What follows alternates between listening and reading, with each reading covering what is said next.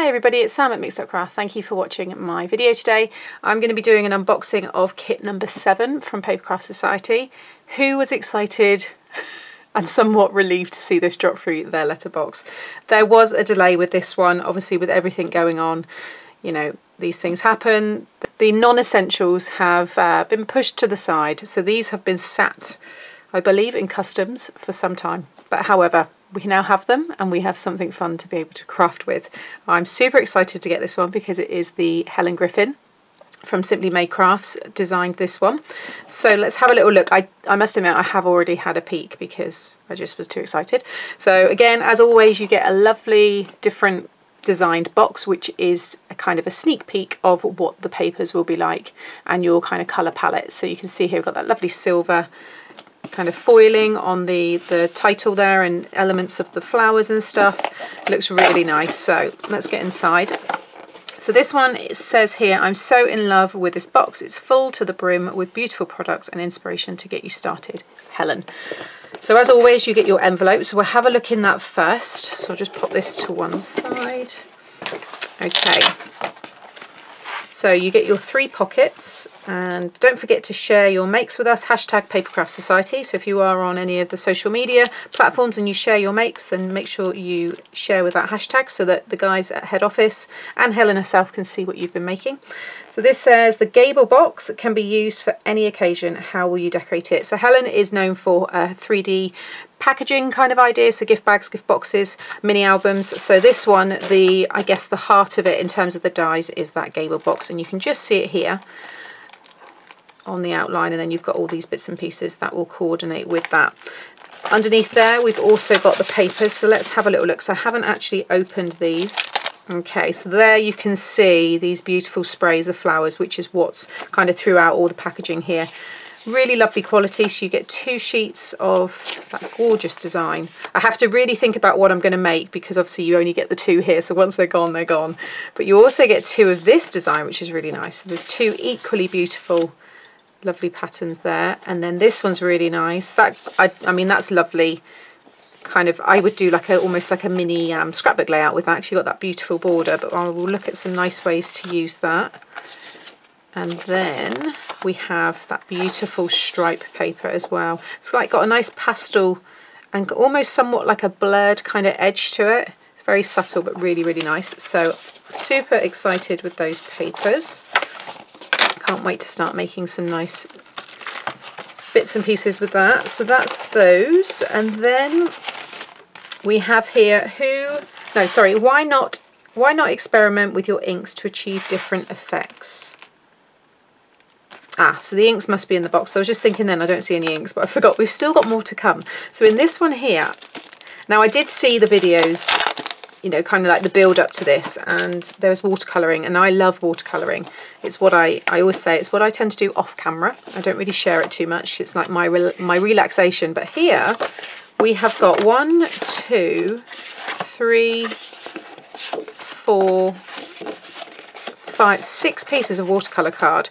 Now this is a cold press watercolour card, however it has got a pretty smooth side on the back, so if you do want to do some stamping with the watercolours, I would suggest use that smooth side because I think you're going to get some nice images, and then the front you have that grain, so you'll get that lovely watercolour effect that, you know, we all know. So to have 6 pieces there is really good, and I think they feel, I mean they could be, I think they're kind of maybe just under 300 GSM.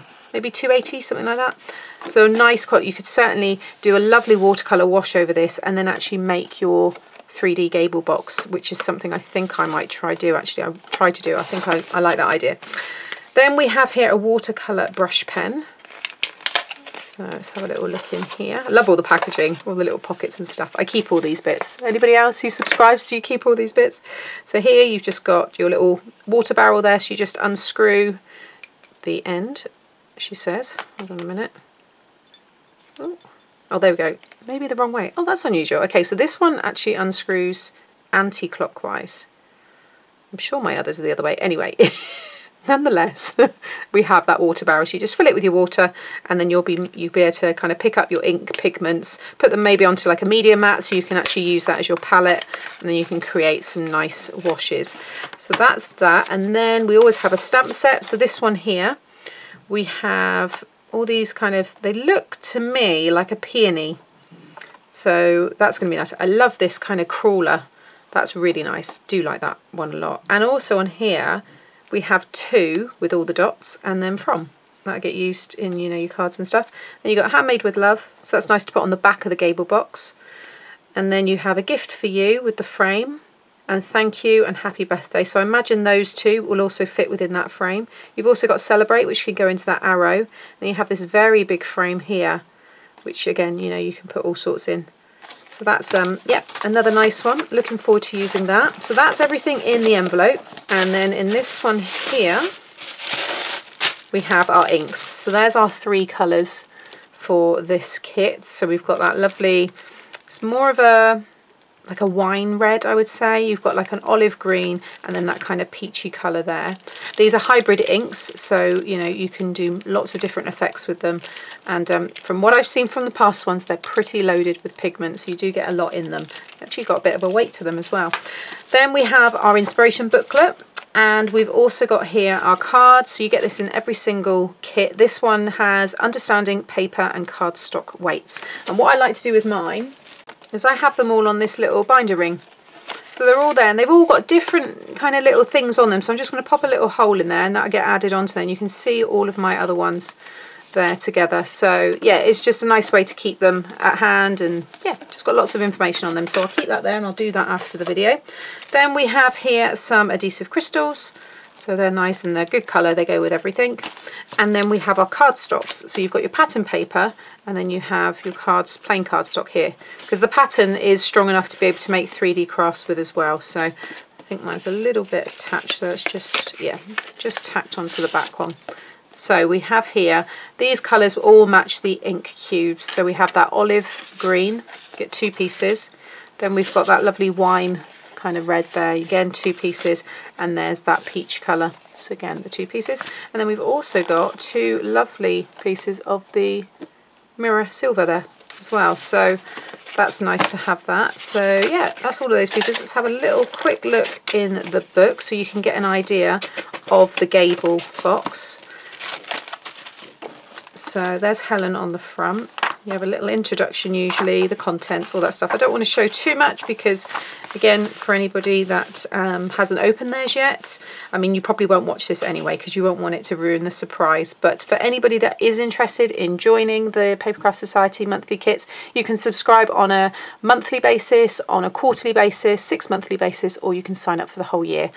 So here you can, again, it just shows you the contents of this kit, and then that is the gable box. So this is, like I said, that main die, and I really like this idea of making, it's almost like a little greenhouse. I like that a lot, and you can see that's been stamped there, so I imagine that's been stamped onto the watercolour card, and then Helen has, you know, watercoloured the leaves. This is using the pattern paper and that olive cardstock, and I love the flowers, really do like those ones there. And then it shows you how to do it, and again more inspiration there, and there'll be loads more throughout that book as well. So yeah, tons of inspiration. This one, like I said, has gone out now, everybody, all the subscribers have got it. I don't believe there were any more of these, so this is, you know, this one has sold out. But if you'd like to register for the next one, which I possibly think that one is actually already now ended because this one was obviously quite delayed. So I will share the links to the Papercraft Society because I think there's still time to sign up for box 9. Okay, so you'll be able to see, if you haven't already signed up to Craft Stash website, have a look there, because that's where you will see all the kind of the goings on and the releases and all the little kind of teaser videos and all that kind of stuff. But you'll be able to see. But I believe the current one that we're waiting to come out now, or the one that has landed possibly, is the Be Crafty. I think that's the one, and I think the one after this is Olga's Papercraft Discovery. Yes, I think it's the Papercraft Discovery one after this, which is box number 8. Box 9 is the Be Crafty box, which is like your mixed media, and I'm really looking forward to that one eventually as well. But right now I've got this one. I'm going to now do some crafting with it and enjoy it, because we have waited a while. But thank you Craft Stash for getting this to us, and yeah, I will be back sharing lots of fun tutorials and probably using this during my Facebook Live craft alongs as well, so look out for those. So thanks for watching. All the links as always will be shared below, and I'll be back very soon with another video. Bye.